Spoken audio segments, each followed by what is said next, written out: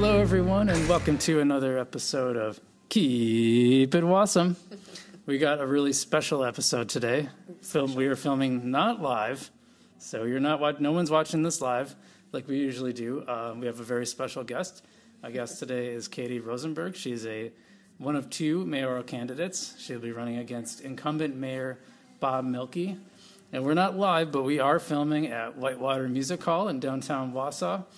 So one of the things I want to tell you about, normally I would read the dates and tell you what's coming up with Whitewater, but by the time you get this, it'll be out of date. So instead, I'm going to talk about these brand new like half sandwiches they're doing. Katie, have you had those? Oh, the fancy toast. The fancy toast. They're so good.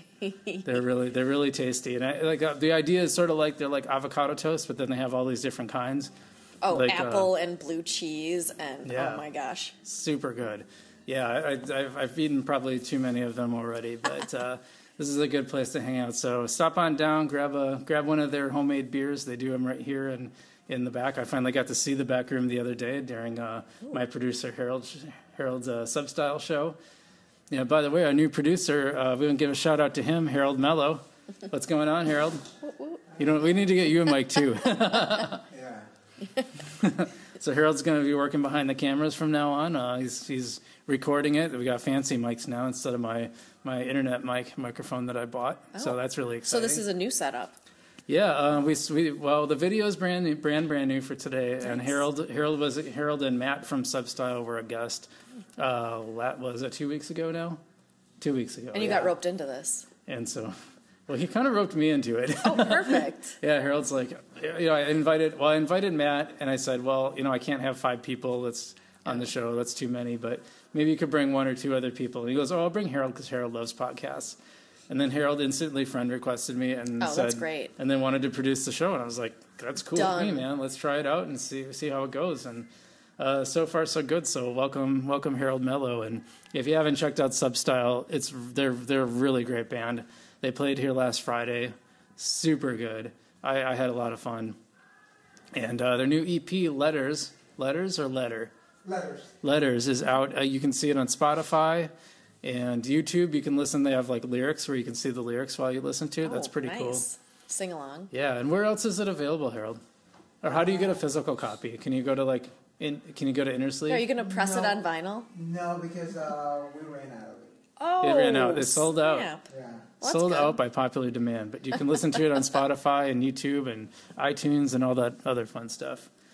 But enough promo stuff. I got in the studio, or outside the studio technically.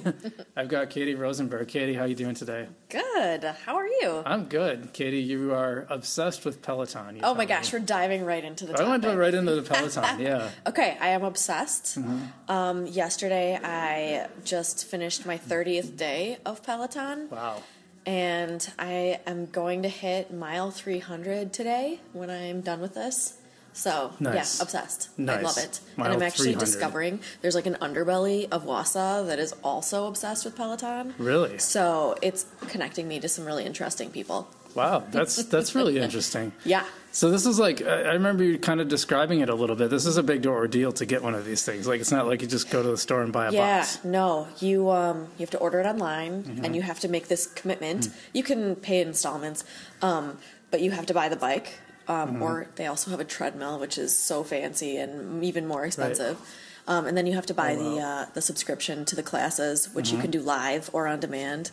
I started doing the live classes because it kind of got me in the habit, like, I got to go now, got to do this. But now I'm kind of in busy mode. Yeah. So I'll ride maybe at 9 at night or 11 at night or 6 in the morning or like whenever I can. So you like the live classes when you can because it creates that sense of urgency, like, I got to get there. Yes. Yeah. And the other thing is, and this is something that Peloton is amazing at. They gamified the whole thing, like working out. So nice. You get different kind of medallions if you've worked. I rode maybe 150 miles, so I get a gold medallion or whatever. But then if you're in a live class and it's a milestone class, so like your 100th class or your 150th or your 2000th, your name pops up to the instructor and they give you a shout out. Oh, nice. I know. So when I get to my 50th, I will do a live class and I'll record it. I will probably be insufferable on social media about it, so be ready. If any of you at home want to buy a Peloton, go to peloton.com/BC Kowalski. I wish. It did sound like a commercial for it, didn't it? Yeah, I'm sorry. It's really just an obsession. I don't get anything out of this other than, more motivation. Me neither, but at Peloton, if you want to send me a check, I would probably take it. Or a test ride, like if you're listening for some reason, I would take one of those. No, it sounds really cool. And I heard you can get the app too, right? Yeah, so you can get the app without having the bike. Actually, I'm trying to think of one of my friends who does that. Oh, Laura, you know Laura. Laura has the app, and she has a bike that she bought from the YMCA. So Laura Schulte? Scuderi. Oh, Scuderi. We have so many Laura friends. You could have said Laura S. Still would have got it wrong. I know. So she's been doing that, and she loves it. Yeah. Well, shout out to Laura Scuderi. Your fantasy football team sucks, though. I wonder how. She doesn't strike me as the football person. Her and my boss are in the fantasy football league. Oh my gosh! So that's why I give her a hard time. Yeah, okay, I get it. So whenever I see her, I tell her my boss said that her team sucks and she's bad at fantasy football. Yeah. And then of course I do the opposite to Tammy. I was like, yeah, Laura was like totally bashing your team. I mean, that's what you got to do, right? It's fun. That is what you do for fantasy football. March Madness coming up. Am I allowed to say that? No. I think so. Hopefully, it's still coming out. Don't say the Olympics, or I just. It might not be coming up, but I'm not sure when this is going to air. So. Oh, okay. Well. Yeah, hopefully early March is what I'd hope. Okay. Yeah. Well. So how much is the Peloton app? Just. Gosh, I don't know. It's somewhere between maybe $30 a month, around there, maybe. Now I just have it automatically coming out of my my account, so So it is a little expensive. For it is, thing, yeah. And the devices contraption's pretty expensive too, as I recall. Yeah, but you justify everything you want in life, and I wasn't making it to the Y as frequently as I wanted to. Sure. So I just had to come up with something because I know I feel better, I sleep better. Well, I got to think for you too, going to a Y now is kind of tricky, right? Like. I'm sure you have this experience. I have this to a minor extent that, it's hard for me to go somewhere without knowing somebody. Yeah, I have the benefit of like my name being known and not my face as much. So like I had a couple people ask me, "Is that BC Kowalski?" Oh, really? I'm like, Brian? Yeah, it is. Oh yeah. So actually, there are some people that maybe. Yeah, BC. Well, I do end up on TV sometimes. Like my parents will say, like, "Oh yeah, we saw you on TV." Oddly enough, they're more excited about seeing me appear on TV kind of in the random corner than they are like, "Hey, that was a great story." But you were in the courtroom, and the story may be. Yeah, right. I have nothing to do with the story, but they're never like, "Yeah, your story last week." It's always like, "Hey, we saw you on TV." Yeah. I got a text message from my mom last night. "Oh, I just saw you on TV. You did a nice job." And then about, 2 minutes later, she said, "Oh my gosh, your dad was on TV too." So whatever he was talking about, we happened to just be 2 minutes apart. So yeah, I mean, I'm curious about this too, because is that something that you sort of got used to as a kid with your dad, Jim Rosenberg, being so well known in the community, having been on city council and county board for so long? Yeah, I would say it's a little bit different to have somebody you love being involved versus you. So whenever anyone would say mean things about my dad, like I would get fired up and want to fight them. That would be right. But now if somebody says something mean about me, I'm just So you have more thick skin for yourself. But I see my husband kind of getting wound up, or my friends. Like I was just telling you, I'm getting tagged in a million things on Facebook, and I know they're duking it out about me, and I just. What are you going to do? That's got to be hard to have, like, a spouse. And I know especially, I guess this is maybe a little sexist, but, like, especially if you're a guy and you're, like, your female spouse is getting attacked, like, that kind of, like, that kind of hits you in a way that... Yeah, I mean, anybody really that you really care about and you see mean things about them, it just kind of fires you up. Yeah. And, Dave knows me better than almost anybody on the planet. I mean, we obviously we live together and we have for a long time. It's tough because he knows that my motivations, he knows what's driving me. And if somebody just says something, flippant about like, "Oh, she's just another corrupt politician," he knows that, no, she's not. Right. She cares about stuff and she's up until midnight. But, what are you going to do? You can't fight with every internet commenter. It's not worth your time ever, actually. Did you always think that you wanted to be a politician? Like I know you're pretty like. You're pretty much a policy geek, which is really yes. I love really cool. policy, Yeah. so I kind of assumed that if I went in this direction, I would be maybe somebody's chief of staff, or Sure. maybe a communications director or something like that. Really, It's more like a Maggie Gao than a Tony Evers. So I imagine that, but here we are. Yeah, right. We make decisions. Well, what prompted you to run for county board in the first place? And I know you initially had applied as an applicant candidate for a vacant. Well, and then that was your dad. That was when your dad moved, and so that was what 2015, maybe. Yeah. So my dad was the county board supervisor for District 1, and I live 3 blocks away from where I grew up. Which sounds really exciting, I'm sure, to everybody. But, he had represented that seat. He's been on there since maybe 2002. Well, it's interesting because you live on the southeast side. Milky grew up on the southeast side, and I currently live on the southeast side. I mean, really, it's one of those levers of power is the southeast side. It is, yeah. It's apparently the...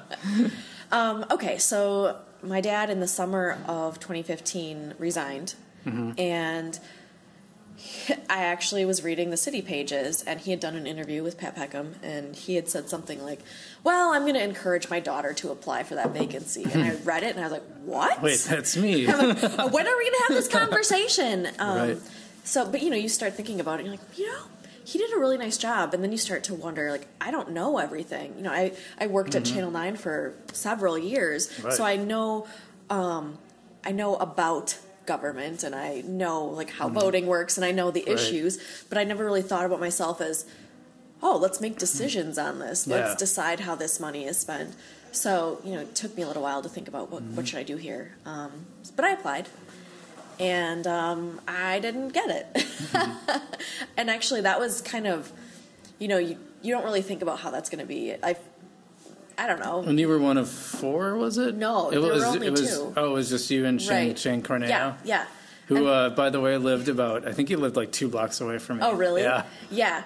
Yeah, so I didn't get it, and, they decided very quickly that I didn't get it, and I don't know. I know my dad was kind of an interesting character on that board. Rabble rouser, what is it? I don't know. He challenges people. Eloquently, so I would say. Well, with 38 members, I would hope there'd be a few rabble rousers. Right? It'd be kind of hard to avoid, Yeah.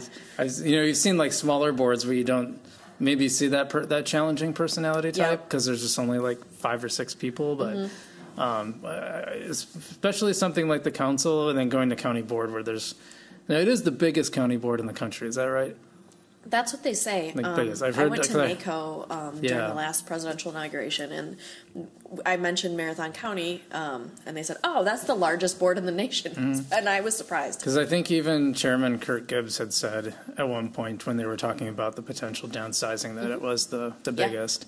And actually, it has been downsized. It used to be when John Robinson was first elected, when he was a teenager, right out of high school. That's right. It had 39 members, so... There you go. Nice. We have downsized sometime in the last 40 years. How did you get in? We're kind of backing up a little bit, sorry. but how did you get into journalism in the first place? Like, how did that was that right out of college you became a journalist? Or? It's kind of an interesting roundabout story. When I grew up on the southeast side, right by Channel 9. It's right there. Yep. And back in the day, they used to have floor crew who did the in-studio cameras during the news. And that was my first job in high school, was floor crew for Channel 9. So I'd been around that station a lot, and I liked it a lot. You just, it's fun to be around news, and then, as floor crew, you're there for 2.5 hours at a time, and then you get to go. You don't really see the machinations of what goes on, putting a story together, producing, all of that. But, it always kind of stuck in my mind. I went to school with the thought that maybe I would join the Peace Corps or something, get a degree, join the Peace Corps, do something, leave Wausau. Right. And that's just not what, I graduated. By that time I had started dating Dave, and I kind of want to stick around here. I like it. Yeah. So I had talked to the news director at the time, and, he knew me from when I was on the floor crew. Yeah. And we talked about, what are your strengths? What do you do? And, I majored in philosophy, very writing extensive, very about research, and you have to back up your arguments with facts. Right. So we talked a little bit about that. And he's like, well, news writing, especially for TV, is not like philosophy writing. So we're going to have to kind of help you through this transition. I'm just going to let that comment slide over. Well, I don't want to get myself in trouble. Yeah, don't get yourself in trouble. But again, it's very different, right? Mm-hmm. So, philosophy, you could spend 16 pages and you might finish it and you're like, okay, where are we at now? I just have more questions. But news, you have to be very concise. TV news. Maybe you have to talk about about continuing resolutions in the budget, and you only get 10 seconds to do so.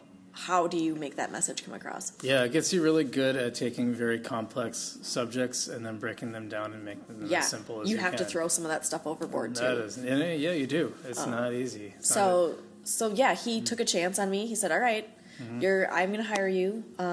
We'll start you producing the 6 p.m. and 10 p.m. newscasts. So I started doing that. Got real into it. It was pretty cool there's a family of stations that Channel 9's a part of. And so there are some in Madison and various places throughout the Midwest. I think there's even one in West Virginia and New Jersey. Yeah. So we would get together. You have these seminars, these group seminars, and you really talk through okay, this is a story that actually happened. Pick it apart. How would you tell this story? And then because it's TV, you also learn kind of the art of visual storytelling or how to get people hooked on that. So, it's a lot of education that happened, but, I started with that. I ended with content management. It's kind of like a glorified news desk person. So you were kind of like me. You kind of had a non-traditional route into journalism. That's one of the things I kind of worry about today. Because I was kind of talking to you a little bit about this before the podcast, but I kind of started as a returning adult student. I thought it'd be fun to write some music and movie reviews, and I'd always loved newspapers and I always loved writing, but for some reason I just never put the two together. Should I do that? Right? Yeah, for sure. And then I found out that Russ Feingold was coming to town, and I thought, I should do a news story. I could do that. I'll interview him and do a story. And so my very first interview ever was with U.S. Senator Russ Feingold. That's amazing. Which is kind of a trial by fire, but he was pretty cool about it too. So, it wasn't. It was intimidating. You're some 28-year-old who's halfway through community college, right? Returning adult student, and it really struck me, and the reason I think I took to journalism, I thought it was really cool to interview Russ Feingold, but before him, I interviewed some Vietnam War vets. Oh my gosh! And what was so interesting about it to me is I always thought, veterans, they would be Republican, and here were some veterans who were Democrat, obviously. And I think two things came out of that for me. One, I had an opportunity to challenge my assumptions. Right. And I've been doing that ever since. And Number one rule of journalism. You can't go into it and just assume. Right. It's a skill I think you learn, and then I think it makes you a better person because you think, wait, what am I missing, or what am I not thinking about? That's why I don't see you commenting mean things on Facebook, right? I'm I don't do any mean things. I'm Brad Carger had a great phrase that I've been keeping in mind. He said, the only topics I have strong opinions about are the ones I don't know enough about. I'm like, oh my gosh, yeah. He's such a good leader. We really we're lucky to have him, and I feel lucky that I got to know him so well too. Yeah, me too. I learned a lot from him, just being a leader and just being a good human. But he was one of those people that would also stand up for maybe people that didn't have a voice. I just think, and he would take a chance. He does that. He's still doing that. Yeah, I think he did that, but he also was very pragmatic guy. He was always very. I like that we're talking about like he's dead. Yeah, he's just in Florida. Brad is alive and well. He's alive. He's just in Florida. But he always had a really good way of being very matter of fact. Here's option one. This is why it might suck, but it's your option. Here's option two. sucks a little less, but also does this. And here's option 3. Probably the best option, but that's up to you. And I think he was really good at making people feel like they were making that decision. And I thought he was really good at presenting, not like really telling people what to think, but kind of saying like, hey, here's how you can look at it and come to your own building conclusion. Consensus. He was an expert in that and being diplomatic. I mean, it's a testament that he was able to like kind of help me through the process of North Central Healthcare, but also the people who really wanted to see that Tri-County agreements, destroyed. He helped them too, and we all came to the same conclusion. So, I mean, that's Brad. That was Brad. I'm sure he learned a lot from that process too. I mean, I know he changed his mind throughout that. He was one of the people that had the idea that the county would start as their own Health and Human Services Department. Yeah, that was it was a challenging thing to hear because I obviously think very highly of his opinions and thoughts on things, and hearing a county department and then seeing how that did not quite resonate with the people that worked there and ran that, those conversations were important to have. Yeah, I can't say any more about that, but I think overall, I'm safe in saying that the outcomes that were achieved were, I think made everyone happy. So, but going back, so that was the one thing I learned. And the other thing I took away from that experience was how excited they were to tell me their story and how I got to give them a voice. Right. And that's one of the things that I took away, and I said, wow, I can make a living at this. I could do this for a living, and this would be an awesome way to make a living. Yeah. Not a huge living, mind you, but we know how that is in journalism. And then, when I did my first story for the Herald, I had done a job shadowing. I met Mark Baldwin. Do you remember Mark Baldwin? Oh, yes, I remember Mark Baldwin. I met him at an event on campus, and I said, hey, do you guys do job shadowing? He's like, yeah, we do, Brian. Come on in. And so I came in and I got to meet. Make him sound like the mafia. Well, he just had that voice, like, yeah. You respected the hell out of him. Also, like, kind of intimidating too. Oh yeah.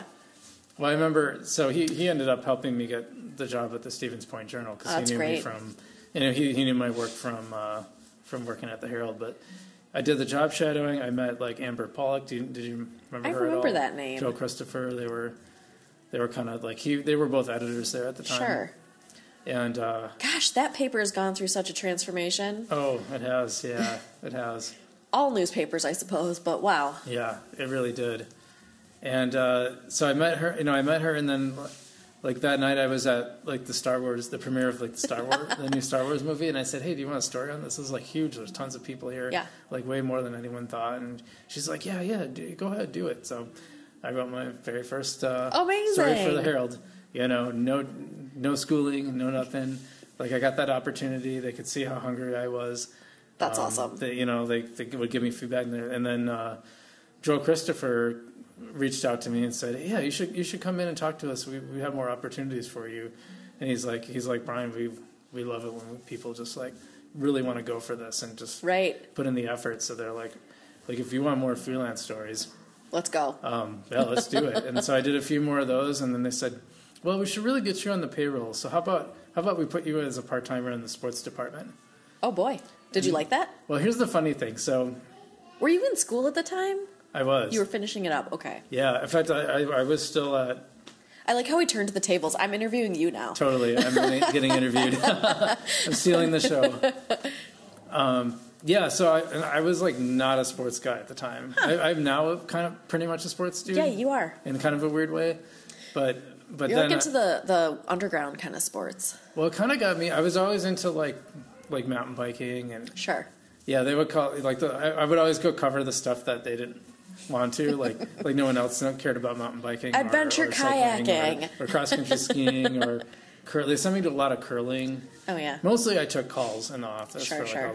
Because that's like they covered like 4. It was like the sports department for like 4. Of course. 4 papers. So you were taking calls from Marshfield and Stevens Point. Yeah. And, it was kind of trial by fire. Like, there's a lot of names, and you've got to get them right. Or parents will be ticked. So, oh, yeah, I know that. Yeah, I think I really grew my accuracy skills from that. I think we could have done better systematically sometimes, too, but that's neither here nor there. Right. Like, now they probably just text them. Like, it would have made sense to me to have a booklet of all the rosters, so you could just... Right. Because sometimes the coaches would get mad if they had to spell it, and I thought, why didn't we do that? But, that's interesting. I'm like remembering back at Channel 9, we used to have Friday Night Lights. They probably still do. I just don't do other things on Friday nights now. And we would actually have people from news doing the sports, and they would all come back with their little paper rosters. And, I think it's this one. And oh, really? Yeah, it was, Yeah, I got a trial, and I had to learn how the sports worked that I didn't really know a lot. I don't know about volleyball. I mean, I know the basic idea of, I knew the basic idea of it, but I don't know, all the rules or what a set spike is or all this other I just gave that guy the look. Good, yeah. Harold's on it. Yeah, that's cool. But so I learned about sports, and I came to appreciate them because I learned that every game is like a confluence of novels. Like, you have all these novels that everyone has their own novel. Sure. Because I learned how much when people get to the professional level, or even getting really good on a collegiate level, right? How much work goes on behind the scenes, and how much chance is involved, and just it's also training your mind, right? It's not just physical. You really have to be on it. Mm-hmm. Yeah, so I learned to really appreciate it. I feel like everyone's novel kind of comes to a climax at this. This is all the climaxes kind of happen in this one sporting event, and that's what got me. Then when I realized that, it became more interesting to me. Yeah, the story behind the game. Yeah. So that's me, but I love it. I'm like yap. No, it's good. BC. You should. Yeah, BC Kowalski. Who's that guy? So when you were watching your dad grow up, did you ever think I want to do that too, or you're like, oh heck no, I don't want to get that feedback? It's interesting because I kind of had. So my dad obviously is very extroverted, and he is out and about. I remember as a kid, he would bring me to various things. I remember one Saturday morning, he's like, "Oh, we got to go to the farmer's market. You got to meet this guy." I was like, okay, I don't know how old I was. I must have been 9 or something. Mm-hmm. So we get there, and there's this little old man, and everyone's gathered around him, and there's cameras and stuff. And I was like, okay. And my dad introduced, he's like, oh, Senator Cole, this is my daughter, Katie.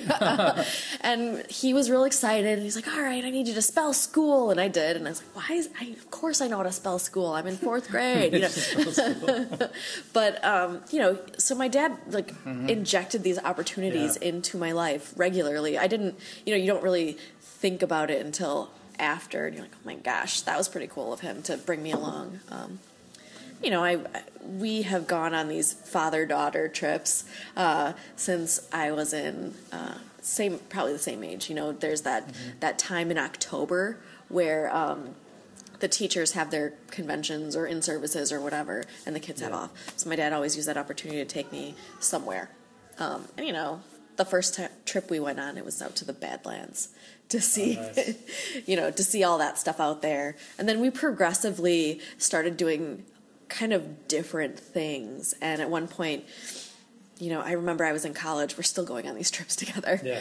And I was looking on Northwest at the time, and I was like, oh, there are tickets to Istanbul. We really need to go.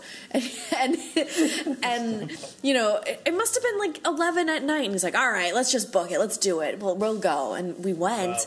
And it happened to be during one of their election cycles. And so we're rolling into town, and giant mass of people leaving rallies and things, and you see these cars driving around, and they literally park outside the banks while people are waiting in line at the ATMs, and blast them with campaign messages, and of course, the week before we went, the other side of the city got bombed because it was wow. And so it's that moment when you're like, man, maybe we need to think about this stuff a little bit more. But also, I'm so excited and energized by this. When Lula was first elected president of Brazil, we happened to be there during election time.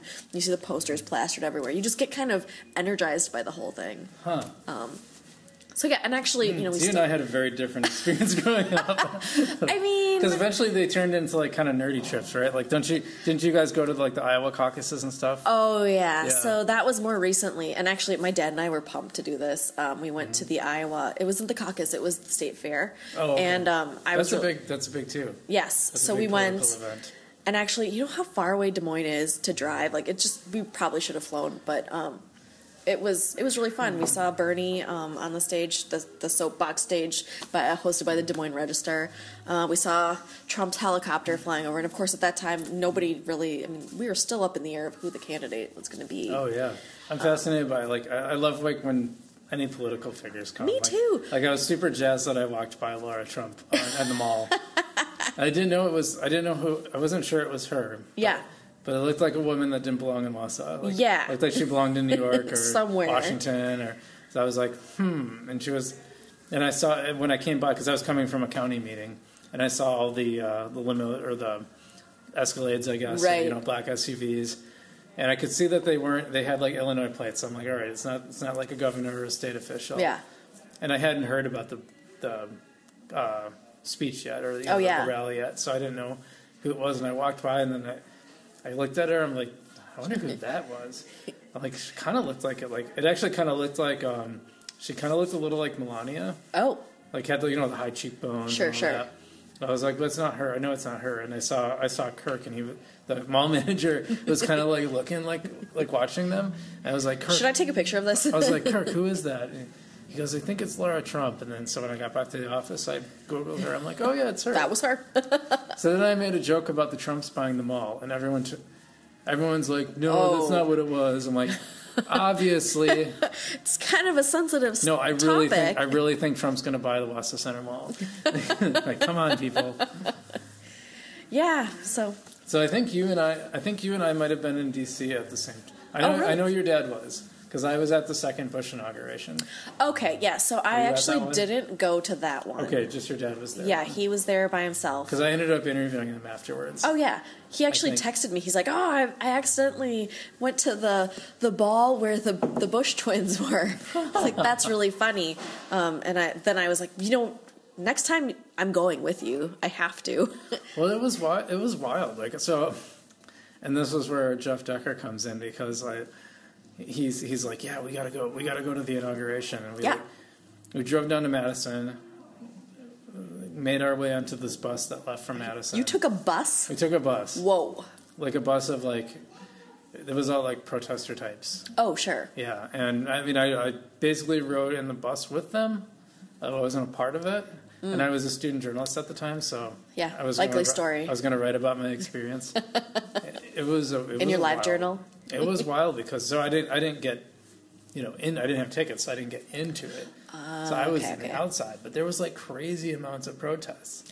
That's interesting. And then I messaged I ended up talking with one of my friends who was like super into politics, and he was like, "Yeah, I watched the TV coverage. They didn't talk about that at all." And it was kind of like one of those first glimpses of. Like, maybe there's some issues with national news. And, lately I've been kind of feeling that a lot. I feel like there's some things that really bother me, but... it's tough. It is tough. It's a tough world. Like, I used to watch national news all the time. I just don't anymore. I watch PBS NewsHour because I figure if it's boring, like, it must be helping me learn a little bit more. Well, social media has changed this stuff so much. Oh, yeah. Now, like, something breaks on Twitter. Yep. News is struggling to keep up. Yeah. If you don't do something, you're biased. You're biased, or you're behind you're slacking off and not covering the story. But if you jump on it too quickly, you don't have the time to really vet what you're seeing and understand it. Yep. I think that happened with. Well, actually, I better not talk about that. But well, I can tell you. I went to Channel 9 recently. They interviewed me. Yeah. I mean, I'm getting interviewed by everybody. Yeah. And afterwards, I talked to Melissa Langben for a little bit. I worked with her for a long time. Shout out to Melissa Langben. Yeah, she's amazing. We're so lucky to have her. That was like one of the two times I felt like I made it, kind of. You know, like when I was covering a story with her at the same time. Yep. And before that, when I was covering a story with Glenn Moberg at the same time, he asked me like questions about the case. I was like, oh yeah. I was like, because when I was like, before I even started journalism, I was like, Glenn Moberg, he was the dude, man. He's legit. And I was like, oh my God, he really sounds like that. Yeah. He's got that deep voice, but I was just like, so I was geeking out about Glenn Moberg. Oh, yeah. Yeah, I understand. So, anyway, talking to Melissa. And I said, and I heard the scanner blasting in my ear. And I was like, wow, I haven't heard that in a while. I don't miss that. Don't miss that either. No. Oh, man. And I said, how's it going? I feel like it's really tough to be in news right now. And she said, we're doing okay locally because, they have a pretty good system. They have a series of checks. People will read over stories. You make sure if you have questions. I mean, you have to aggressively fact check and things like that. Yeah. But she said the biggest problem she's having is that they really have to be careful about the national news that they pull in. So, from the white, you get an ABC wire, you get an AP wire. But she said some of the national stuff that's coming in from ABC, maybe the scripts don't match what they're saying. And if you don't make sure that you are very specific about listening to it, you might get something that feels kind of biased, and she doesn't want that at all in any of her newscasts. So that's one of those things that I didn't ever have to worry about that. Oh, it's from ABC. They clearly have fact checkers that are more robust than us. Yeah. But it feels like maybe you know how it is. News had a transformation during the recession, and I don't think some of those other positions that used to fact check, copy editing doesn't exist anymore, does it? So to give context, I went from when I started at the Stevens Point Journal in 2010. Okay. I was one of 4 reporters. We had a city editor, a managing editor, editors, 2 sports reporters, like front office staff, Yep. ad salesperson. When I left, I was one of 2 reporters, I believe, and we're sharing an editor with Wausau. And now there's like one guy, right? Who, I don't think they have an office. Yeah. I'm not going to say that for sure because I don't want to.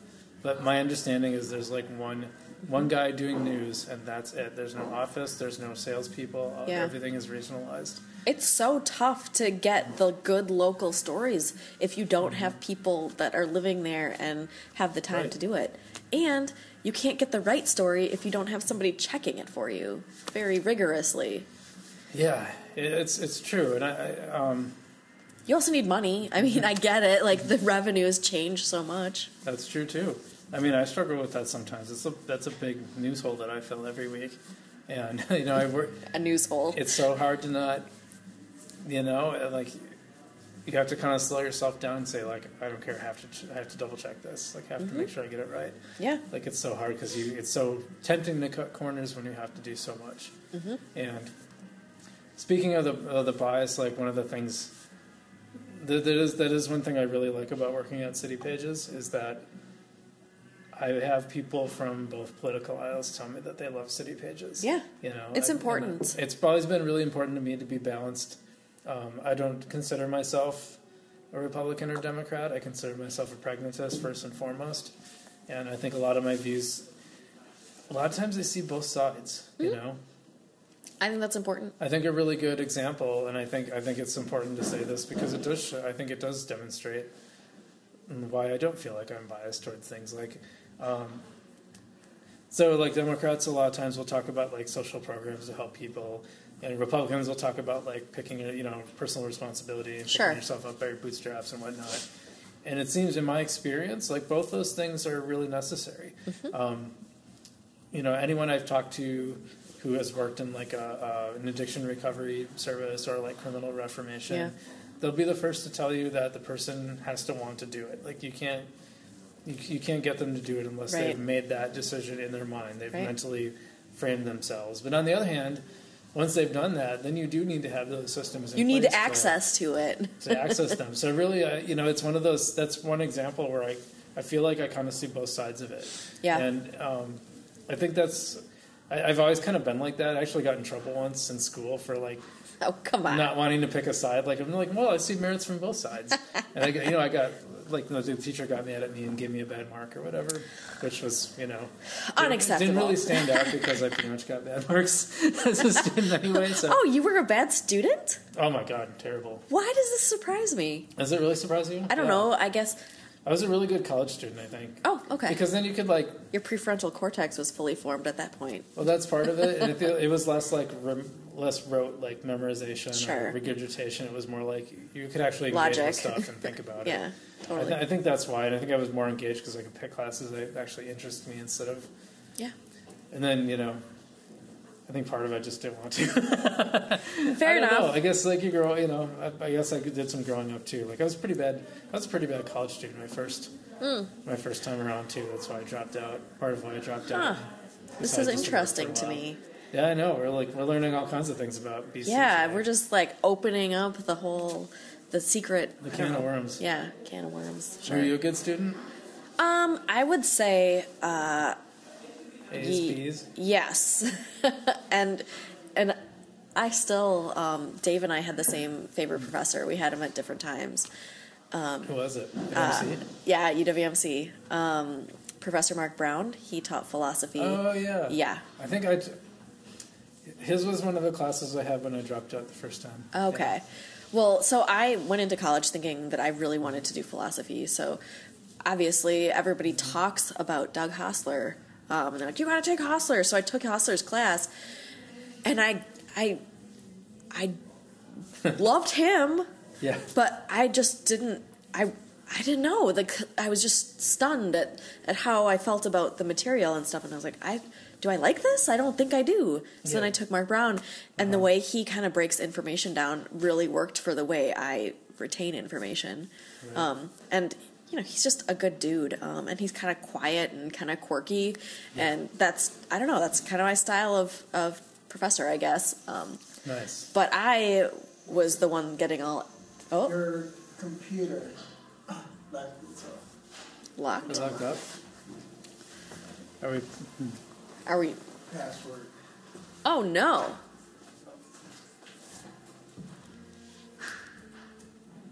Cool. Okay. Are we good? Yeah. As I'm like, oh, maybe I should quickly look at Facebook. Here we go. Just kidding. And we're back.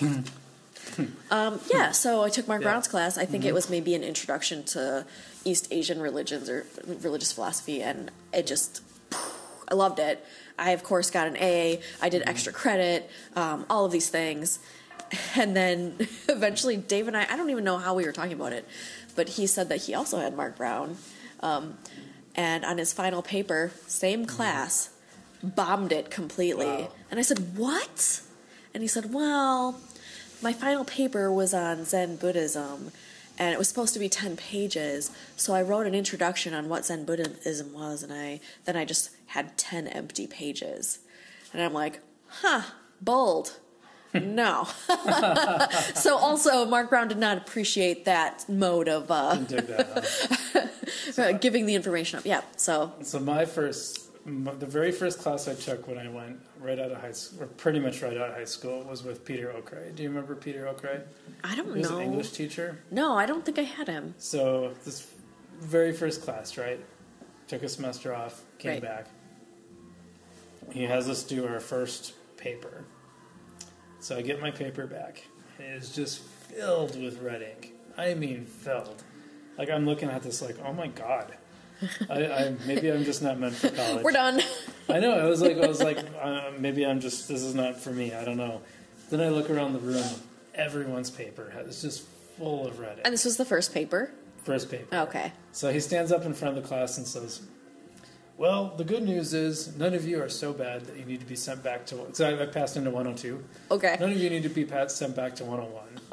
The bad news is that's the extent of the good news. And then he just went into all found out he was voted the toughest teacher in the entire UW system 10 times in a row. Oh my gosh, that's so funny. Got a... Well, UWMC B- had that history, that legacy of being really tough. Yeah. I got a B- in his class. It was the proudest B- I've ever gotten in my life. Oh my because the valedictorian of the class ahead of me, 1 year older than me, had to drop it because it was too hard. Oh, wow. So it was boom. Amazing. Yeah, I think that getting a B- still kind of gives me a little of anxiety. Yeah. Well, and the funny thing is when I returned, I got mostly A's. Yeah. Because by then I kind of knew I think I was more willing to play the game. it's a game. Like there's a certain Sure. like expectations. There's like a certain motions you have to go through. Right. I got kind of tired of it toward the end, so I think my grades started to slip a little bit because I made the mistake of doing like the hard classes first. Yeah. And so, or I did like the advanced level classes, so I kind of had to go back and fill in the basics. So then I wouldn't really talk in class, and then teachers would call on me to like. Okay. And then I would give them the answer that made them go, oh, that's why he's not talking. Okay, we'll leave you alone now. Oh my gosh, that's funny. Yeah. Well, I'm talking way too much about myself. No, that's okay. Where are we going next? Yeah. Drive this. Yeah, but you went to Point too. I did. I went to UWSP. And actually, I kind of feel, when I was in high school, I was really into the art program. Yeah. Loved it so much. And I got a scholarship to go to UWMC to do art. So my first year there, I was like, I guess I'm going to be an artist. I really liked 3D. I liked ceramics. So that was kind of my thing. But, after the second semester, I had a sculpture class, and it just was not fun. Like, art for me had always been kind of a release and fun, and I liked it. But it got to the point where I didn't like it anymore. I didn't like my art. I didn't like anything about it. And so my second year at UWMC, I was like, you know what? I'm not doing any of it. I don't know, just not. And I kind of felt like I got to know who I was and what I was interested in. And I realized, writing is kind of the art that I like. I like the written word probably even more than ceramics. So cool. Nice. Yeah. So then I went to Point, finished my degree. I was one of the few people in my class that did the 4-year degree thing. He had a lot of people at that time, 5 years, 6 years, whatever. And I was actually really lucky. I graduated in 2006. And, the recession hit us pretty much 2017. So you graduated pretty much when I started there. Yeah, okay. So that's why I didn't know you. Yeah, I think fall of 06 I started going there. Yeah. Yeah. Well, it was good probably timing. I mean, the recession really hit because then I started working at Channel 9 in 2007 and, I had a pretty good moment, but then recession hit and, there were furloughs, there were people who were fired. That was really kind of terrifying. But, one of the good things that happened was the congressional actions to help people get into homes and stuff like that. So, we took advantage of some of those tax credits and things to buy a house. But, the timing really does matter on that. I mean, when we're talking about sports and there's an element of luck, like life, there's an element of luck. There like is. Being in that right place to do that. You have to have the assets to be able to make that decision. I just worry about that. That's why I worry about journalism. I just if I was today, if I was that 28-year-old wanting to get into journalism, like what would be my avenues? I don't even know. Who knows? I mean, it's tough to imagine a dream. Like you'd almost say, well, maybe it's not journalism. You'd have a better luck maybe writing a novel and getting on the New York Times bestseller list, and making it big. They're starting the podcast. Yeah, hey. Buy a Peloton, listen to this podcast. Peloton. Well, so what led to your decision to become mayor? Now we're jumping to become mayor. You guys. Oops. 53 days until the election. Well, that's okay. That's my your goal, point that's right? your point That's of my view, goal, though, right? Right. Yeah. Oh, I get how we're going. Yeah. So I guess these decisions you don't make them. People will say you make them as a reaction to other people, right? Like somehow I don't like the current administration, and that's what made my decision, or it's not, again, like it's not about that. And, part of it, part of the campaign is kind of putting your ideas out there and creating this very distinct difference between the current administration and your own. So, like, I'm doing that now, but I would say my decision is not about anybody else but me. I feel lucky to be on the county board. It doesn't always happen that way a lot, right? Like, a lot of times you hear... And I've heard of people saying, like, well, I think so-and-so is doing a good job, so I'm not going to run. You know, Yeah. or you'll ask them why someone's running. They're saying, well, I was like so and so, but now they stepped down, so now I'm gonna run. Like, well, you see a lot of that on the county board, right? I mean, Yeah. you have people that won't run against incumbents and things like that, and they're famously, and I don't know, I never verified whether this was true, but supposedly when they downsized the Portage County Board in 2010 yeah, or 11 or whatever it would have been, allegedly two of the county board members that were going to be merged met at like midnight at one of the famous, like at Willett, like the Willett Park or Willett Arena, whatever it is, and like flipped a coin and whoever no. won. That's the story I was told. I was never able to verify whether that was true, and I don't remember who it was That's anymore. like but lame, old-timey politics that I don't like. That seems anti-democratic. I think, like, why not? Like, I think too many people take it personally. Like, why not just put your ideas out? Say, like, hey, I'm going to run. You're going to run. If people choose you, okay, cool. Like, so that's the thing about county board. When I ran, I thought I was going to be running against the guy who was appointed. But you know, it wasn't about him. I didn't even know he existed before he got appointed. Right. So, you know, you have to run on your ideas. Yeah. And that's what I'm doing now. I mean, being on county board, you learn a lot. I can't even tell you. It's like a master's degree. You're learning about all the services, and you learn how you're connected to other units of government and things like that. And, you know, you're introduced to really cool people like Brad Carter and John Robinson and Jeff Zerini and all these different people. And so Jeff Zerini actually was assigned to me as my county board mentor. And I don't even know if they do that project anymore. But so we would meet monthly, and I'd ask him a million questions, and you know, he would say, well, this is what I think, what do you think? And we'd kind of had a really good conversation about the policy stuff. But we also, you know, I'm a lot younger than him. He was a very successful businessman. He worked at Wausau Insurance and, you know, Procter and Gamble, and, you know, he did a lot of big things in his career. And so one of those things, I have him. Let's talk about career stuff. So, you know, I was talking to him about, this is kind of what I'd like to see, I'd like to do. And he's like, well, are you sure that what you're doing right now is leading you to the right place? And so, you know, he was challenging. You know, there were moments when I was applying for different kinds of jobs, like maybe working at a different company or whatever. And he said, why are you doing that? I said, well, I mean, it pays like twice as much as I get right now. And he's like, is that what you want? Like, it's not about the money. It's not. It's true. I made that decision. I know, and it's really maybe it's our privilege to be able to say that, but it's at the end of the day, it's very true. And so he challenged me to think about what I actually care about. And after experiencing local government, you know, we get to go to these different conferences, Wisconsin Counties Association. I've taken it upon myself to try new things. I went to a governing conference in Minneapolis, met a ton of mayors from all over. And you just get super inspired about what they're doing. Like, they're trying brand new, innovative things. I'm like, why doesn't Wausau do this? Why aren't we doing this? Why aren't we trying these new things? So, like, that's kind of where I'm at. Like, I'm super energetic and jazzed about the idea of making Wausau into kind of a different concept, like trying new things, like innovation and pilot programs and things like that. I think that's super important. I'm glad you brought that up because, let's see, how old are you, Katie? How old am I? Yeah. 36. 36. So I'm not that young. No, you're like 4 years younger than me. So you were a 90s Wausau kid. So you remember like the attitude around Wausau. Like, yes. I was super excited to be from Wausau. No. Usually when I'm in Wausau, I'm getting out of here.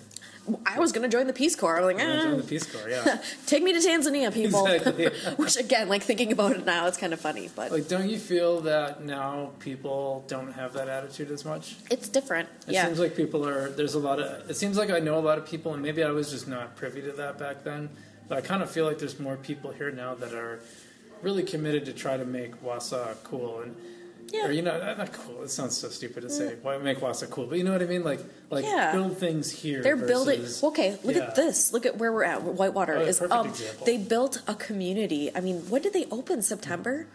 They built this amazing community. I was here last Saturday. May, I think. May. Okay. So, yeah. Man, I don't know when I started coming here, but it must have been Whitewater Music Hall.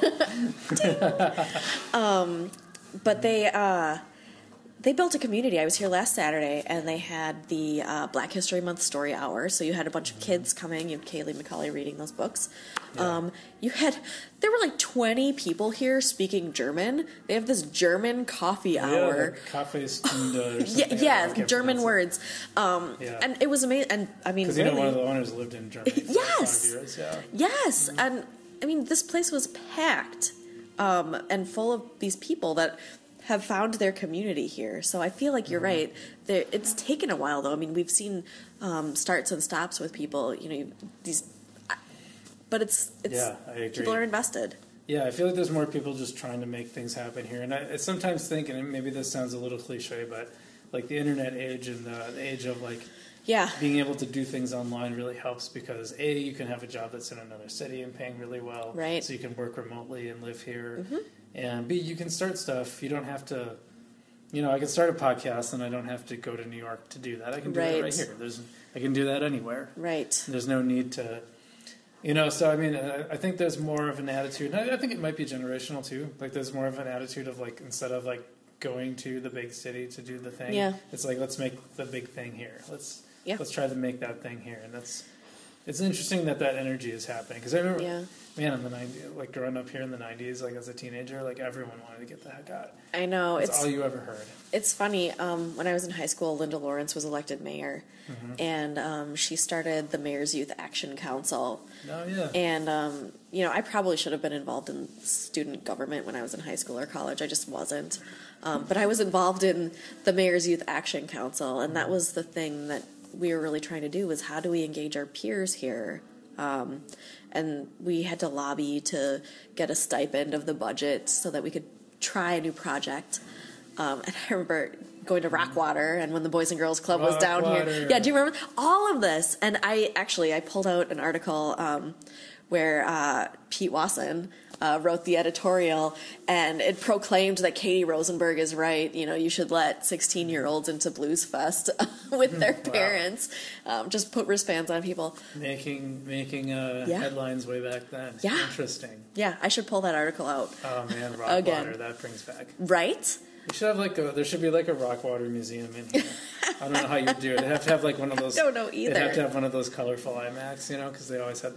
That was like the big thing. Like, man, they're so cool. They have those fancy IMAX with the. And when you think about it now, it's kind of like watching the Gilmore Girls. You're like, oh, that's quaint. Yeah, right.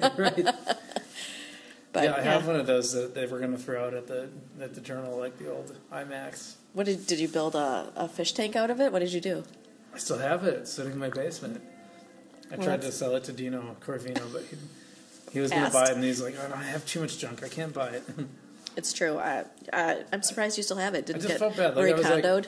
Like, it didn't get. It's because it never got to the basement or the garage. My Marie Kondoing didn't go that far. Okay. Got it. I think the book is still lost in my clutter, so I get it. But dude, irony, right? But yeah, Rockwater. That was like because when I was in bands, when I was in my teens. Oh my gosh, that was like the place you could go play. Yes, and you could go there, and even just being a teenager drinking.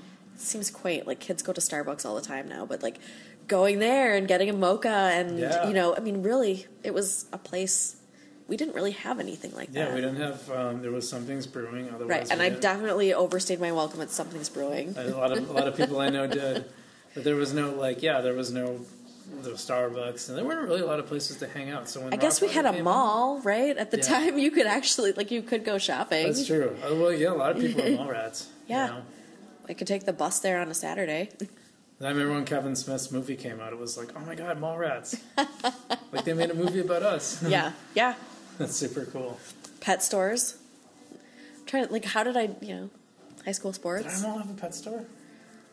Did the mall have a pet store? I can't remember. I don't feel like it did. I remember Cloverbelt Pets more in Weston. That's right. And the Stevens Point Mall had a pet store. Yeah, that's right. Man, pet stores don't exist anymore. You just have animals on Facebook. True. Right. Facebook or I don't even need an actual pet. I just look on the internet for the animals. I guess there's like those. I guess there's like those big box ones, right? Like. I suppose so. Oh, Petco and all of that. Petco and all that, yeah. Yeah. But you don't, like, accidentally come upon that. But you can, like, you can order things online, too. Like, if you wanted a bird, you could get a bird. You could get a parrot or something. Yeah. I was reading some mother's discontent about ordering crickets online, and if they're not packed correctly, you can have a problem. We have a pet frog at City Pages. And You do? We call it house frog because our designer, Alex, found it in her house. Oh my gosh. So we call it house. How long have you had this? Oh, it's been a couple of years, I think. Maybe a year and a half. Doesn't get lonely? Okay, I'm positing feelings on a frog. I don't think it does. It seems perfectly happy. I think it was meant to be temporary, and then we just kind of liked it. So Yeah, I get she it. feeds it crickets. She has to buy it crickets all the time. Yeah. That's what Well, made me I'm think glad about it's it. well taken care of. House frog. Yeah, I forgot about house frog. I don't pay much attention to it lately. We had a bird for a little while too. Oh, Alex really? Alex had found a bird. It was like this special. Okay, kind of, we need Alex here to talk about the I stuff know. that she does. Yeah, maybe I'll have to have Alex on the podcast sometime. No, she Sponsored somehow, by Whitewater. She found this like spare bird, or not spare, Spare bird. like lost bird, extra bird in the pocket. And no, she found this bird, and then she brought it into the office and like tracked down. I think she tracked down a lady who like breeds them. So, but it was like this really fancy pigeon. Oh, It was like really pretty. I was like, that's a cool bird. Like, Yeah. I wouldn't mind having that bird. Mr. Higgins, my cat, would not love that bird. yeah, Mr. Higgins probably would get into He would see it destroying as a it, cute toy, but maybe. Yeah. Maybe someday when he doesn't have a bird. But well, so how do you feel about running for mayor? Like, what's it like? I mean, Yeah. do you feel like it's just like because I think you and Bob are both pretty nice people. Like just getting to I like know to them think so. one-on-one and like elections. Yeah, you can't help it. They just get going all the way Right. back to Jefferson and Adams. Right. I mean, we don't have duels right now, so that's Right. great. No 'cause- duels yet. Yeah. Yep. So it's weird. I think initially when I filed, and I didn't say anything for a couple of weeks. Yeah, I know. We filed really early too, right? I did. Yeah. Well, this is different than county board. I wanted to give myself time to introduce myself to other people. There's the fundraising element. There's a variety of things. So running initially, starting off a year ago, it was kind of fun and exciting because you're like, hey, here I am. I have ideas. Right. It's really positive and fun. Like, it's going to be like this forever. And then, then you start... You start realizing that, there's some other stuff at play here. It's not just about, like, I can't just go out and share only my ideas because, you put yourself at a disadvantage. So now you're kind of, okay, how do I respond to things without being whiny or without being really mean or, like, how do you do this? Well, you can, and you can see this play out on Facebook. Like, you instantly become, like, Yeah. not a target necessarily, Right. but, like, Oh, I stopped reading something Facebook comments happens. so long ago. Yeah, something. Then I saw this play out on Facebook, like where something controversial would happen, and be like, "How does Katie feel about this?" And then like I would comment. You would, yeah. And did you stop doing that? I now? did. You did. Well, I can't read those comments anymore, and it's not good. And it's just not. It's not good for anybody if you're going to be like stuck in the comments all the time. We all know it better than that. Yeah. So Keith Ulig once told me, "Brian, never read the comments." yeah, Keith Ulig, smart man, Wise man. very Wise man. and also he knows where his priorities are. Work out every day, dog, right. Running, bikes, dog. Yeah. Yeah. I trade dog for cat, but Right. Yes. although I don't have anything against dogs, I only have a cat because I'm like gone all the time and I wouldn't be able to take care of one. Yeah. I mean, it takes a house cat to have a house cat. Exactly. Right? I don't know. So yeah, it's weird now, and especially so when we talk about things. When you called me a policy wonk, I also am kind of a nerd about the rules. And when I see stuff, I'm like, hey, that's not following the rule. That's not following the rule. So like it like bothers me sometimes when I see the rules not being followed. And so I have to decide: am I going to make a big deal out of this every single time? And if I do, I'm not talking about the issues that I care about. So, I filed the one complaint because I didn't think that was fair. I didn't think it was following the rules. But, then I saw another thing yesterday with city letterhead going out to all the businesses. And you just wonder, like, that's not okay. But I you know what? I'm going to tweet about it and then we're done. We're done. Right. So I'm just going to move on. But that's tough for me because I think that following the rules, like we have them for a reason. There are ethical implications. I'm a philosophy person, like I care about that stuff. So but I also have to make sure that I'm talking to people about the issues that matter to me. So really, what's something that surprised you running for mayor that you didn't anticipate? I guess I didn't really think about how many people are actually paying attention to all of the things, like watching the news. And, we keep hearing that people don't watch news anymore. They don't read newspapers, this and that. They're only on Facebook. But that's not actually true. I mean, yesterday I was on every news station, and I got texts from every single one of my friends. And they're like, I saw you on the news. So it's just one of those things that, people are paying attention. I went to go buy some cheese today, and there was a lady in the store at the same time, and she like yells across. She's like, "Hey, are you the one that's running for mayor?" I was like, "I am." I'm also buying an absurd amount of cheese, so don't judge me. Or do you like this? But so it's kind of interesting. So this is part of your platform. You're pro cheese. Pro cheese, I am. I did the Veganuary thing in January. It was tough, but back on track. I couldn't give up cheese. I couldn't do it. I know. Yeah. I have to say, December I ate so much cheese that. Again, that was a problem. So I'm trying to be a little bit more cognizant of how much cheese is, riding my bike, don't eat too much cheese. Well, Pokey Pedal Bob said this about ice cream and not cheese, but it could apply. He said you have to have ice cream rules because otherwise, what would prevent you from just eating ice cream all the time? No, it's true. Amazing. It's, Pokey Pedal Bob. He's that a wise cat. man. Yeah, that cat. I'm intrigued. Yeah, so for those who don't know, Pokey Pedal Bob is a guy who used to lead these Pokey Pedal bike rides at Stevens Point, and he was a former Intel chip engineer. Did not know that. Yeah, math, and before that was a math professor. Oh my gosh, did not know that. Yeah, I actually saw him on Saturday. Huh. We went to the food fair, and then we got... Oh my gosh. Then we got coffee. Did you get one of those potatoes? No, the line was really long. Yeah, because they're amazing. I didn't even get I didn't do the food. I just went up and down the aisles. I bought some mushrooms from Agora. Oh yeah. Segura and Sons. Shout out, guys. Shout out. And can we just talk about the mushroom thing for a second? Yeah, let's talk mushrooms. Okay, so I serve on the county board with John Robinson, and one day, since I live here sometimes, I'm sitting here, and I hear his voice. He's talking. And I look over and I see him, and he's got this box, and this printed out piece of paper, and this spray bottle, and I can see what's going on. Like he's giving Leslie some instructions on how to do the... Yeah, so he is in Alabama right now, and he has Leslie babysitting his mushroom. And if you go over there, you can see it in this box. Yeah, so it's very funny to me. But I'm gonna bring that up. Yeah, please mock him a little bit. Yeah, I am gonna mock him.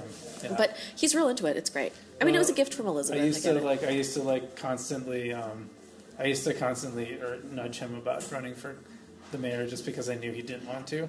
So I'd be like, yeah, even before like Milky was elected. Sure. When there was like 4 candidates for the last run, I was like, hey John, not too late to add a 5th, and mostly because I was teasing him. I didn't think he would. He's one of those people that it's good to know. He's got a lot of experience. Yeah, for sure. But also, if you start asking him questions, he's going to give you a list of things to follow up on. He's not going to give you the answers. No, so, what do you think about this? What do you think about this? What do you think about this? So it's been very interesting. JR, I call him JR in my notes. I have nicknames for pretty much everyone. What's my nickname? KR or K-Row. K-Row. Yeah, just for any is Z Diddy. Z Diddy. I'm going to start calling him that. Sometimes I want to make it fun. Yeah. They're never derogatory. They're mostly designed for speed. So like sure. I get it. Yeah, the fastest I can type them, because otherwise, if someone's name's like Hunk Skibidibits, it's like I don't want to type all that out. Skibidibits. I was just thinking about that word the other day. Like my parents used to use that, and I don't know if there's like an origin of that or. My parents did not use that. I know. Weird things, but yeah. I would think running for mayor would be a pretty intense ordeal. But for someone who's like a super policy wonk, I think that would be the fun part for you, I would imagine. Yeah, it's been really interesting because once you start talking out loud, I noticed this last week after the forum, once you say these things, people start reaching out to you with information. So I started talking about partnerships. What do I get? I had somebody from Weston. I had somebody from Rib Mountain. I had somebody from Schofield. They all kind of reached out. They're like, hey, here's some ideas that I have. What do you think about this? So, it's really great. And actually, talking about the water treatment plant, that was one of the questions that came up and was kind of controversial, apparently. But I had an opportunity to talk to a couple other people about that. And, now I have a ton of homework to do. Right. And, I asked some pointed questions to these people I was talking to. So, again, it gives you that opportunity to do that extra research into something that maybe you wouldn't. Do you see any pitfalls for running for mayor, like any fallout or anything that, whether win or lose, that might come out of it? I mean, was there any concerns going in? I just always wonder about those things. So it's weird right now because, I have a pretty intense, maybe intense isn't the right word, but I have an involved job at Foot Locker. It's not like I can just not do my job. Right. But it's also a very public job interview for a different job altogether. So, I had to be very careful going into this. Like, how am I going to approach my boss, my boss's boss? Right. Even our chairman and CEO spent a lot of time in Wausau, so he knows who I am. So you do kind of think about what you're saying and how that has ripple effects on maybe your job or the people you work with. And I imagine it's different than county board, because county board, it's like, oh, great, we got someone, from a company's perspective, Right. they're like, oh, that's good that we have someone. Or they don't even notice or care. Or, maybe. Really, county board is one of those things that if you don't know about it, it doesn't exist. You don't think about it. Who are these county board people? Right. So, but this is different. There's a lot of people that don't even know what a county board supervisor does, right? Or like what that means. So I'm still learning, man. Me before I became a full-time journalist covering government, like I'm sure I didn't know a whole lot about that stuff either. Actually, it was kind of funny. Like I remember going to the library when I started getting really interested in politics for a while. Yeah. Like I was like, well, what does a city council person, what does a mayor actually do? So I thought, well, where do I get information? Oh, you go to the library. That's where the information. That's all the books are there, right? And then you see all the state statutes, and you're like, yeah, I know. Well, I was talking. I'm like, yeah, I've just. Everyone was like, "What, are you doing this for a book report or like a school project?" I'm like, no. No. I just want to know. I just want to know what what does a mayor actually do? What does a city council person do? Like, what's involved? So that's an interesting thing that you're bringing up because. I come from a certain kind of a tradition where I think that it's important for a leader of a municipality to be a thought leader and to, be bringing other things to the table. Yeah. And after the debate, I talked to somebody. I keep calling it a debate, and it was a forum. And I'm trying to figure out, like, is there a substantive difference between debate and forum? So I'm using those interchangeably, everyone. Again, like, why do I get wrapped up in those details? But somebody came up to me and they said, I think you just need to focus on what your statutory obligations are, and that's it. That is it. And I can appreciate that. I can appreciate why you would think that and say that. And frankly, paying for things is a lot of money, and especially money right now. You're not getting any more money from the state, even no matter what they're telling you. It's getting spent. Yeah. So you can't do a lot of new things, but. I still think there's opportunity to be, again, like the thought leadership, innovative. I don't want to do the same things. I want to make sure that we're inspiring people. Well, I'm glad you brought that up, too, because I guess I never really did get a good answer, and I think now that I know what I know, I realize why I didn't get a good answer, because I think there's a lot of different, I think everyone who takes the job approaches it differently than the next person. You could read the statutes and at that time it was just it's super. Why do they write them that way, and why can't we update it to plain English first of all? Yeah, I don't know. I just I never really got a good answer, and I feel like I could probably give young me a better one at this point, or someone who was in that position. I could say, yeah, well, here's roughly what they do, and there's different approaches, but. Basically, yeah, I think in a lot of ways a mayor is a thought leader. I think so too. Because otherwise you just have an administrator. Right.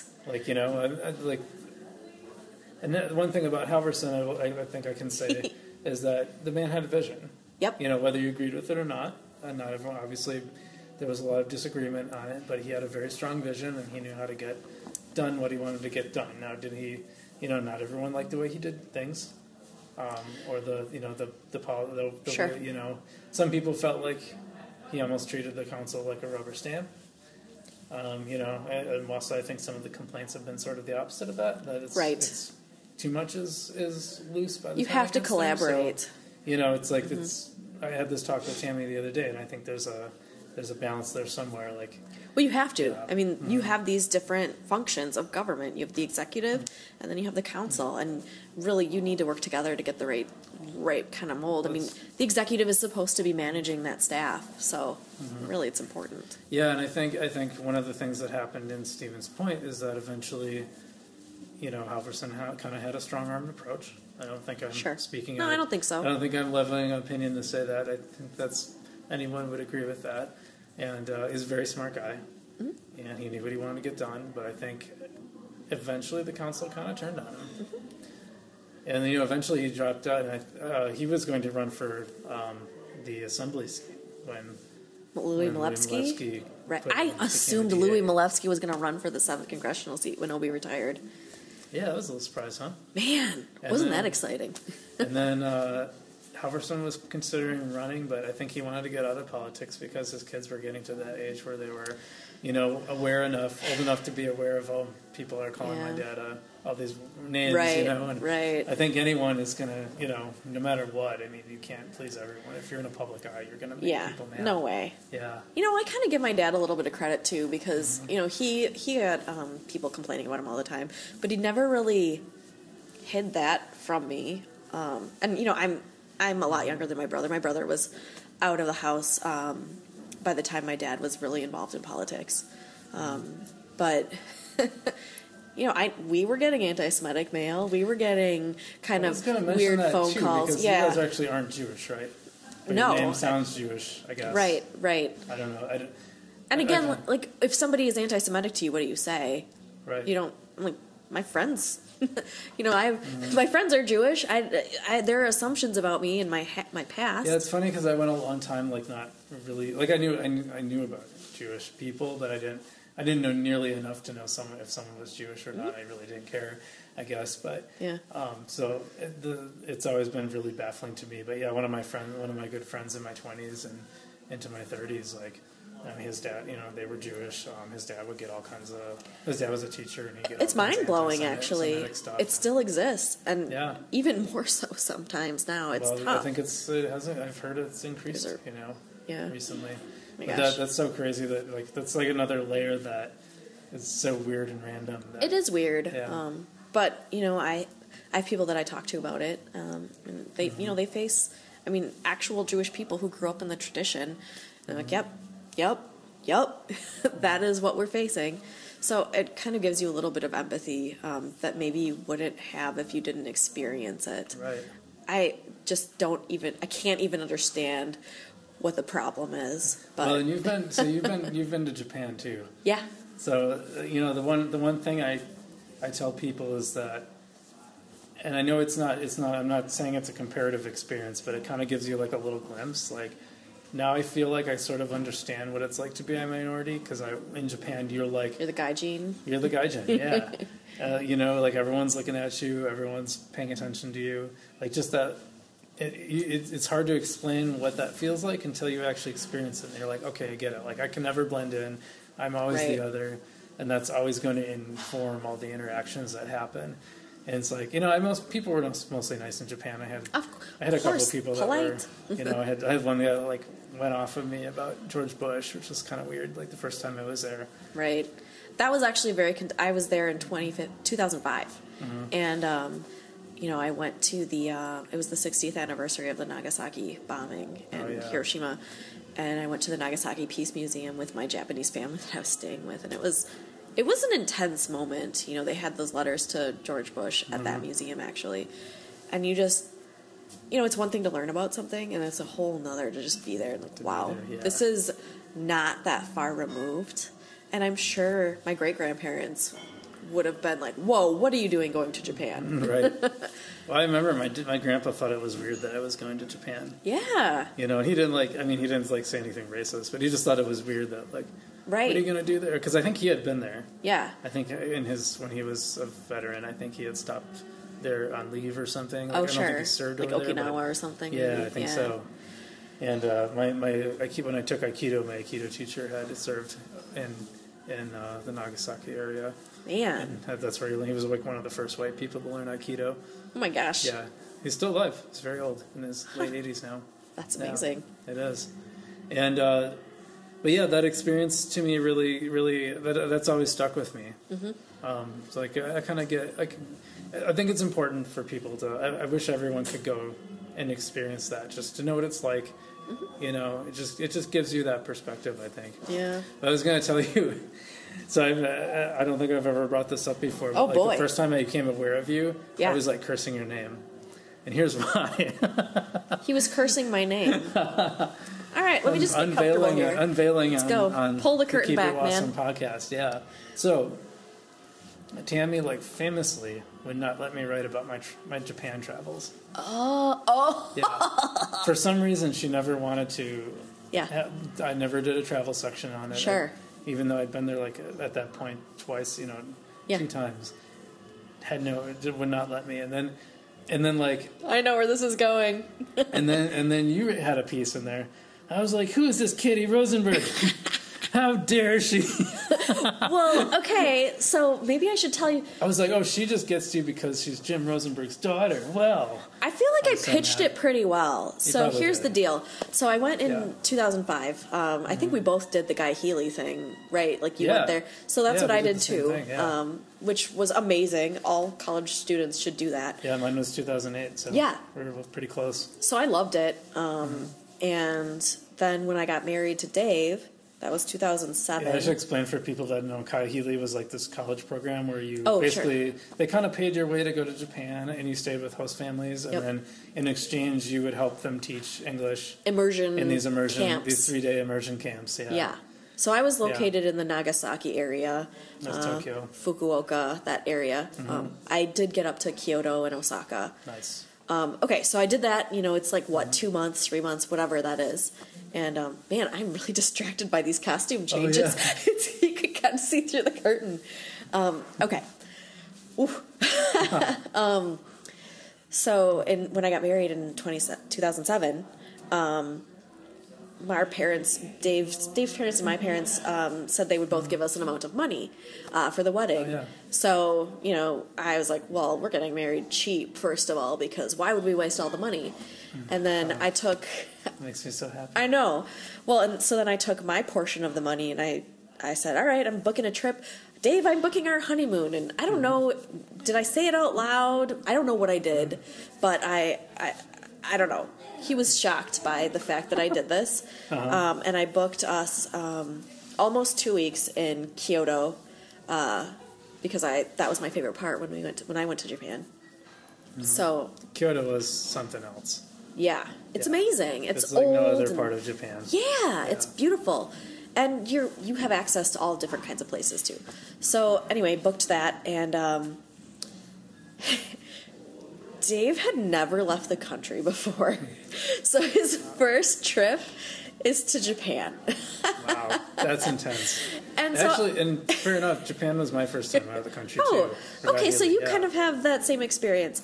Yeah, and I remember walking. maybe he went to I Canada. remember Maybe the first like full day we were there. he We hadn't like, left the continent. we like went to like this bookstore and like just we're walking around. Yeah. And I remember just being like, whoa. Everything. It's small. It's packed. It's weird. The smells and the It's so hard to explain to people because it can be the like pachinko machines and the cigarette Right. smoke and the It can be like Japan can be like super serene and super like sensory overload. yes at Like the it- same time. At the same time, sometimes. I mean, I remember like walking in one part of Tokyo, and like there was all these skyscrapers, and then all of a sudden there was like this Shinto shrine and like all this shrubbery and stuff, And then they're growing. skyscrapers Then again. they're growing like little tiny amounts of rice in these tiny little urban patties.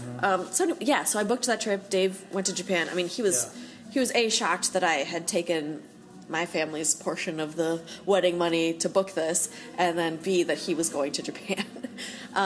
So that was kind of my pitch, because he experienced an amount of culture shock that I think, you know, you hear about culture shock all the time, and you think, oh, I'm not gonna experience that. I'm worldly. You know, Dave teaches cultural anthropology, so you know he even teaches about culture shock. Yeah. But there was definitely an amount of culture shock there, and I remember actually the last time I have ever eaten at McDonald's was actually in Kyoto, because nice. I think we were about a week in, and he was like, "We are eating at McDonald's. I'm not eating any more rice crackers. I've had enough of fish." So, And then he was still in for a rude awakening, because like even their I menu. know they put like squid sauce on it. It was really bad. But yeah, that was the last. So I haven't had McDonald's for 13 years. Wow. There you go. But yeah, so that was my This pitch. episode of the podcast is brought to you by McDonald's. Have it your way. Is that, I don't know. What is it? I don't know what that's it. I'm loving it. Yeah. Oops. I'm trying to remember. Yeah. We only have 5 minutes. 5 minutes. All right. Oh my gosh, we got to wrap this up. Well, Okay. to wrap it up, like so, then I got the story and you didn't. Yeah, you got the story, I didn't, but I read the story. I was like, okay, it was actually pretty good. Okay, yeah, good. So it's good. like- I'm glad you liked that. Yeah, it was a good story. Good, yeah. And then so, well, I don't know. I mean, other than Japan, like it was a good times, but I think we're good. Like, Yeah. so where if people want to like find Information find you, about me. yeah, Okay, so I have a go? website, www.rosenbergforwausau.com. I'm trying to keep that updated, but it's real tough. Yeah, for sure. I also have a Facebook page, again, Rosenberg for Wausau. If you are into the Twitter thing, I am on Twitter. At Katie Rosenberg. And then, you know, I am in the news pretty regularly, so you should be able to read what I have to say. Yeah. Just turn on the TV. She might be on. Yeah, there. I might be there. Who knows? Accidentally. Well, and I'm BC Kowalski. You can find my work at City Pages, of course, and also BC Kowalski, BC_Kowalski on both Twitter and Instagram. I believe on Facebook it's BC of Frugal Wheels. So if you want to learn about how to bicycle and save money, you can go to www.frugalwheels.com and check it out. So this is an episode, like a 2-part series we're doing. I'm sitting down with Katie today, and I'm sitting down with Mayor Milky in 2 weeks, most likely. And but you'll be, by the time you're seeing this, they'll both be out simultaneously. So. The main issue is, like, I want to sit down with both of the candidates and really just talk to them like people. So we talked a little bit about the mayor race, but not like I mostly wanted to get to know like each candidate as a person. I feel like I didn't do my job of like campaigning right now, so whoops. That's okay. Campaigning by not campaigning, maybe. So. Okay. Yeah, and these are pretty rad sneakers. I don't know if we can see those on video, but they're pretty rad. I'm accidentally wearing cat socks because that's one thing you don't do anymore is laundry. Right. Yeah. So we didn't get to talk about your sneaker game, but maybe another time. So it's a problem. All right. Well, thanks for being on, Katie. Yes, thank you so much. And I make everyone say "keep it Wausome," so you got to end it off with "keep it Wausome." Oh boy, your tagline. All right, I guess we're gonna keep it Wausome. Keep it Wausome. Bye, everyone.